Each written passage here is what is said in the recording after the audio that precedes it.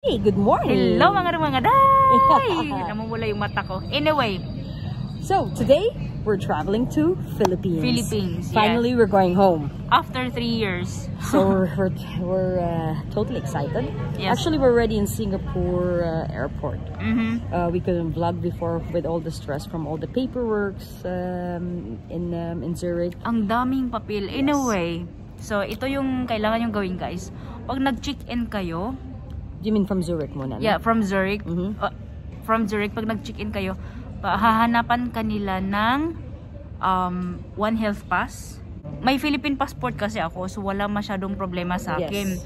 And ang hinahanap lang sa akin is One Health Pass, yung COVID certificate, tsaka yung negative PCR test with 48 hours prior. Pwede rin antigen test 24 hours prior to departure.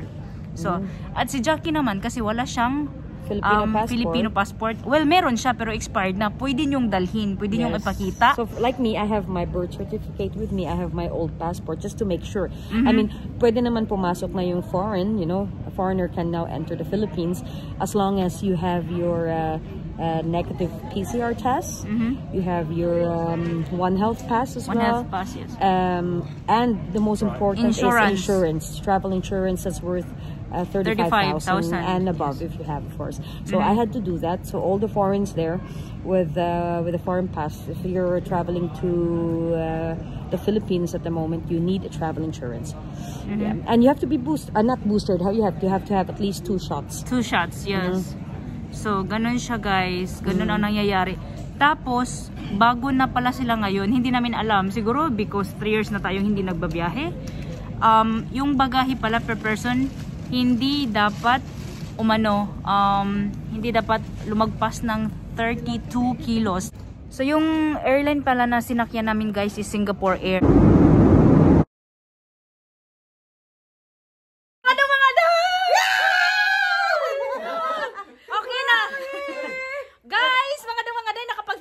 May sasabihin ka? Ako nga pala yung pinakamas gwapo dito. Anyway guys, nakapag-check-in na kami sa hotel. Andito kami sa Radisson Blu Hotel sa harap ng SM. Yes. Ipapakita namin sa inyo kung ano ang itsura ng kwarto. So ito yung ano nilang taihan nila. Ayan. Dito ka maliligo. Tapos, ito naman yung, guys, diba? Kasi ang init sa loob. Ito yung taihan. Ayan. Diba? Super linis ng kwarto nila. Tapos, dito naman tayo sa kabila. Si Jackie, busy-busy na sa pagbubukas. Mga ano niya. Tapos, ito yung kwarto nila. Wala na. Ginawa ng Diyos ko, ano nang mga ginagagawa nyo dyan? Malis kayo dyan! Mga papangit niya. Ayan. Ayan yung view, guys! So, kung pupunta kayo dito, sabihin nyo, room 1415, okay? Para para maganda yung view. Ayan, ting-tiring-tiring! Tigsh! Ayun! Ayun yung swimming pool. Ayan. Nakita mo yung mga babae? Ay, walang naghuhubad. Hindi na naman naghuhubad yun. Ay, may naghuhubad ba? Saan ba ito? Ayun, agoy. Ayun, guys. So, yan yung view natin. Nakikita yung lake. Ay, sorry. Wala palang lake. Dagat pala. Anyway, so ayan na. Me! Joke lang. Pero tagbuang ay.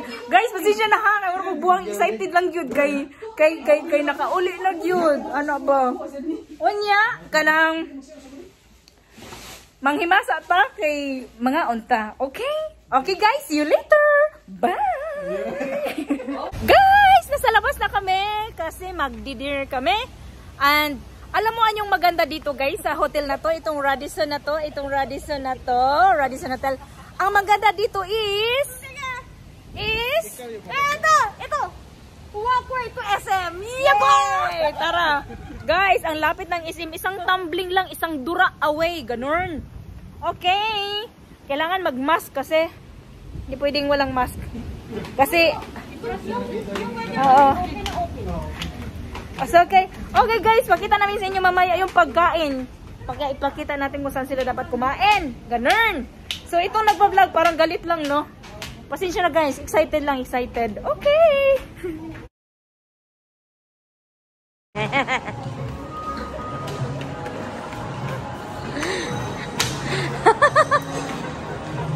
Guys, munti ko na makalimutan, kumain na ako, bibidyohan ko pa pala. Ayan. Ano yan? Sinigang na baboy? Beef kare-kare? Rice? Plain rice? Chicken? Whole chicken? Tsaka, the last but not the least, Crispy pata. crispy pata.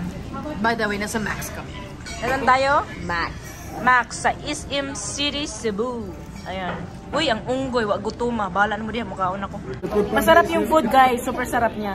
So, ang nabayaran namin is 3,362. Ay, 62 yan? Oh, 62. So, yun na. Pero marami na siya. Marami na siya, guys. So, marami Max, na. Max Restaurant sa SM. Ilang floor to? 4th floor? Anyway, basta hanapin nyo lang. Anyway, guys, so, ngayon, nakakain na kami. We're super tired. So, pupunta kami mamaya sa massage. Magpapamassage kami. Oh. Okay? The next day. Good morning, mga dong, mga day! Agoy! Yung boses ko nawala na. So, good morning from Cebu. Anyway, guys. So, kagabi hindi na ako nakapag-good night. Anyway, We're so tired. Yeah, so tired. Yeah. After ng massage namin, di ba, kumain kami. After namin kumain, naghanap kami ng nagmamassage. Oh my God, ay masarap ng pakiramdam. Kasi di ba, almost 24 hours yung biyahe. Actually, 24 hours talaga. 25 if you calculate everything from yung galing sa bahay dun sa Switzerland until nandito na talaga sa hotel. It took us around 25 hours. Diba? So, and in the plane, we could like sleep like on and off like mga 3 to 4 hours lang, diba? True. So anyway, guys, we're going down for breakfast. Itong hotel na nabook natin is with breakfast siya. So, sinabi ko na. So, may breakfast siya. Tapos, ipapakita namin sa inyo kung ano yung itsura ng buffet nila. Yes. Kasi buffet naman daw. So, ang breakfast nila is open from 6 a.m. O, di ba maaga? Usually, 7 or 8 magbukas. Pero, sa kanila maaga. So, 6 a.m. until 11 a.m. in the morning. Ayan. Very husky voice. Anyway, guys, don't mind my voice. So, see you later. See you later. So, guys, dito tayo magsisimula. Ayan yung mga drinks nila. May mango juice, guyabano juice, tsaka infused water. So, ayan yung mga fruits. Ayan. Meron silang waffle, guys. May pancake. Bread and butter. Wow. May fresh milk din sila. So, kung yung mga Europeans, kung gusto nilang kumain ng ganito, meron talaga everything. Ayan. Ayan, guys. Kompleto sila, guys. Ayan. So, bread, everything. Guys, worth it ang ikabuntag, ang breakfast, guys. Ang daming food. Ayan, oh. So, meron silang chicken sausage. Ano? Oo. Corned beef. May corned beef. Oh. Sino? Bakon. Hen. Ayan. Diba? Smile. Guys, paborito ng bayan, dried squid. Ayan. Danggit. Ayun. Diba? Paborito sila.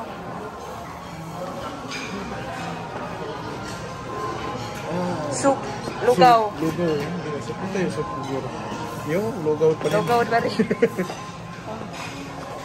So, tayo, guys. Ayan, guys. Chinese noodles. Kung gusto nyo, guys, magpagawa ng fish soup, meron din sila. Ayun. O, diba? Tapos, meron din dito, stir-fried noodles with chicken. Ayan. And ito din is chop suey. So, ano na? Ready ka na kumain? Ready ka na kumain? Yes. Okay, let's go. Hanapin natin si Jack kasi si Jack nawawala.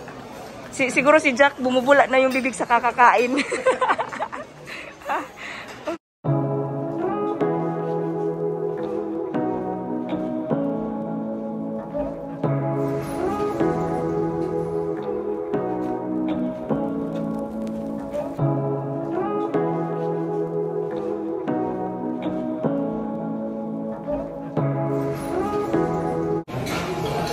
Guys, ang sarap ng langgunisa nila. Sana narinig nyo yung boses ko kasi sa daming tao eh. Ikaw babe, ano? Ano masarap? Masarap ng gunisa. Ano pa? Tsaka, favorite langgit. Langgit? Hindi ko pa tintikman yung pusit. Ay, Sayang, pusit hindi ka pwede. Dried pusit oh. Noy, round 2? Wala pa, kulang pa 2. Round 3, 5. Wala pa, round 3. Wala pa, round 2 pa pala daw. Round 2 pa lang. Ikaw, Day. Hintayin mo, return the comeback.